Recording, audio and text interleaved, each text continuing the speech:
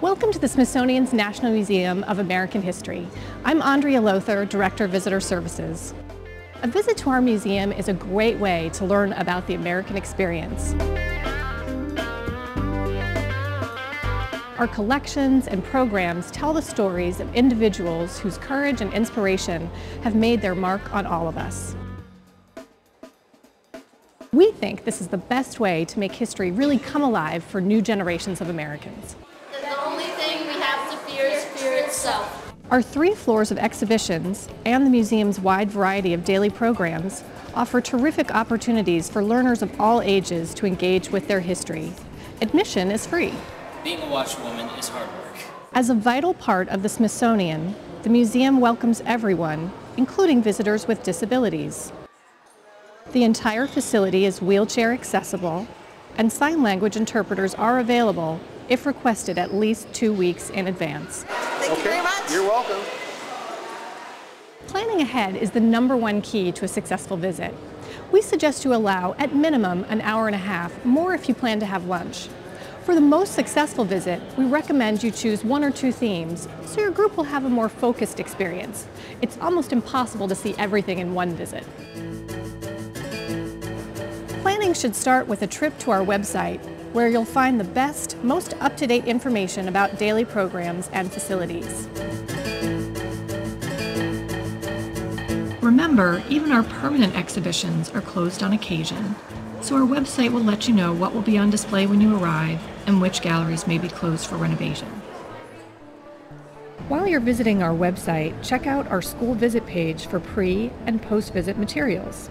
For example, your students may enjoy watching our short orientation video before they arrive, or they can select a downloadable self-guide. Finally, we encourage you to save time by using our convenient online form to register your group in advance. If your group arrives by bus, ask the driver to drop off and pick up on the mall side of the building unless otherwise posted. Before everyone gets off, remind them to leave their backpacks behind, along with anything else they don't need. That way, your group can speed through security.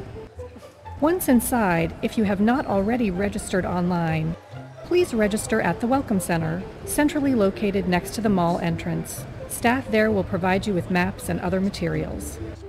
It's good to let your group know where to gather at the end of your visit. Younger students should stay with their chaperones at all times.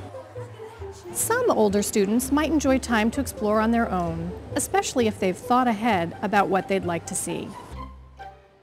Your students will have many opportunities to interact with our friendly staff.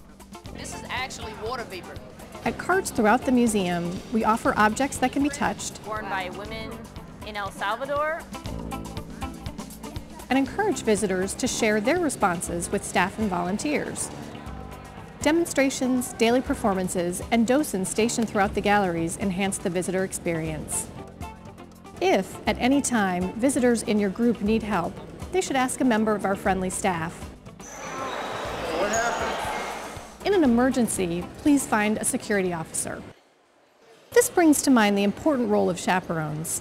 Besides the obvious and essential role of guiding young people towards behaviors that will keep them and other visitors safe, properly prepared chaperones facilitate learning by modeling active listening and participation. She was one of the very first female college professors. Yes. Please make chaperones part of your pre-visit planning. That way, they'll be active partners in your students' learning when they get to the museum. It's funny how a visit to the museum can build up the appetite. While we don't have bag lunch facilities, you may purchase meals or snacks in our main cafeteria. But please remember, food and drinks may not be consumed anywhere else in the museum. If you have bag lunches, we recommend that you leave them on the bus or have the chaperones hold on to them during the visit. In good weather, you can picnic outdoors. Groups of 20 or more may contact Smithsonian Group Sales to make special arrangements for ordering lunches at a discounted price.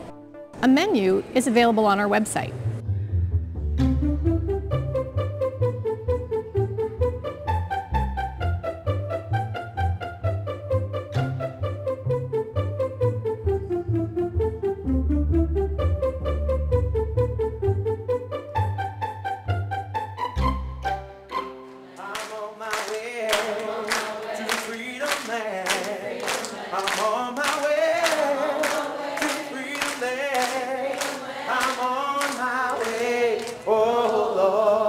to Freedom Land.